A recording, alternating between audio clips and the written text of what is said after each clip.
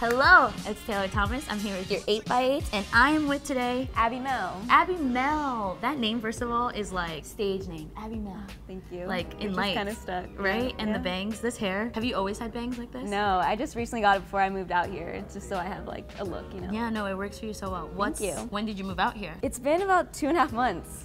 Ooh, you're a so newbie. Freshy, yeah. Where'd you come from? Florida, Tampa, Florida. Tampa, Florida. We have some other Florida people in IMA. I think, well, Peter represents really hard, but yeah, we got some Floridans. Floridans, is that Floridians. Floridians. See, Floridians. I'm learning how to pronounce so many things today. From Florida to here, what do you think is the biggest difference in the dance scene?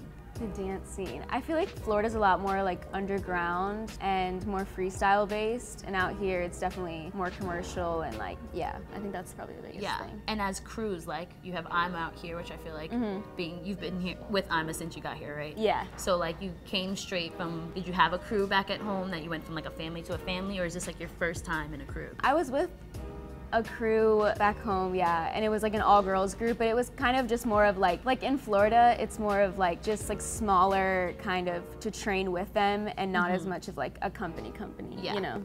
But yeah, or most of them are kind of like freestyle based and they go and like battle together. So did you only do hip hop out there, or you have some No, other I did things? contemporary. I went to a studio back home too. Yes, contemporary. So. Look, we have so many versatile dancers. It's crazy, and I didn't even know that about her. So yeah, I started great. doing contemporary actually. Started with that, and yeah, now I started you're over with to hip-hop. technique and everything, and then I started doing both, and then I went, yeah. Okay, so if you had to pick a contemporary Janelle piece or a Will hip hop piece, what would it be? Ooh. Ooh, put you on the spot. I'm sorry. I don't know.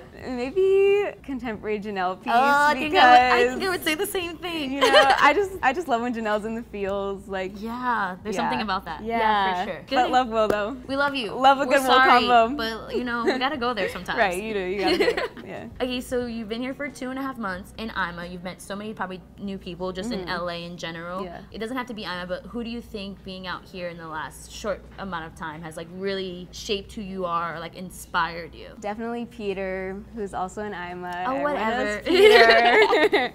But yeah, he kind of just has been like my mentor even since Florida. He introduced me to so much, and he's just been guiding me ever since my whole journey. And then yeah, he's just always he's kind of awesome. It's funny because you say that, like, he's done that for so many people who aren't from Florida, so like kind of just takes people under his wing, which is really nice to have out here. And I don't think people know this about you, but you're pretty much like a little fashionista happening over here. If you weren't dancing, do you think you would like be in fashion? Oh, or, for sure. Yeah, I love fashion. You can tell. That's so cool. I wish you. I put this together. I'm wearing this instead. Okay, so last question. If you had to pick an outfit to wear to a dance class, let's mix the two together, fashion and dance, what would it be? Well, it depends on the class, I feel like. Okay, let's give Will some credit. So a Will hip hop class. If you had to pick an outfit, what would it be? A Will hip hop class. I'd usually do something kind of like baggy on the bottom, tighter on the top, or if it's baggy on the top, tighter on the bottom, so you have a little mix. You gotta mix it up. And then I'm very into shoes. Shoes fill up half my closet, so a nice sneaker definitely makes it for me. I think the sneaker's the most important part. Yeah, right? I usually plan my outfits around my sneakers. Start honestly. from the bottom up. I do. Yeah. And I'm like, what goes with this? Yeah.